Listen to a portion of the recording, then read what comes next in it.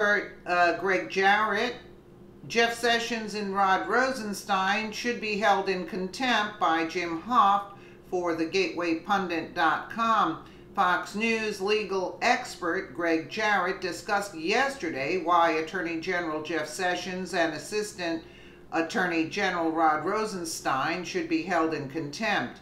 Josh Kaplan tweeted Greg Jarrett on why Sessions and Rosenstein must be held in contempt. The FBI and DOJ redacted the very documents they kept secret in order to cover up the corruption of James Comey and Robert Mueller. DOJ is stonewalling here. Let's take a listen. When the people we entrust to enforce the law end up breaking the law, it's time to clean house. And that means Jeff Sessions and Rod Rosenstein. Contempt is a good start. We are allowing the FBI and the Department of Justice to redact the very documents they kept secret in order to cover up their own misconduct. And as you point out last Friday, perfect example, they were covering up for James Comey and his lies. They were also covering up for Robert Mueller because by virtue of those documents finally released, we now know that Mueller is prosecuting an innocent man who FBI agents found told the truth, and yet Mueller has charged him with lying. This is all a recipe for corruption. Yep, I agree. It's clear holding Sessions and Rosenstein in contempt of Congress is a good start.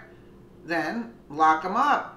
We agree with that too. When the people we entrust to enforce the law end up breaking the law, it's time to clean house. And that means Jeff Sessions and Rod Rosenstein. Contempt is a good start. We are allowing the FBI and the Department of Justice to redact the very documents they kept secret in order to cover up their own misconduct. And as you point out last Friday, perfect example, they were covering up for James Comey and his lies. They were also covering up for Robert Mueller because by virtue of those documents finally released, we now know that Mueller is prosecuting an innocent man who FBI agents found told the truth, and yet Mueller has charged him with lying. This is all a recipe for corruption. Absolutely. It is a recipe for corruption. And I'd like to know that they're allowing now Gowdy and Nunes to view the memos.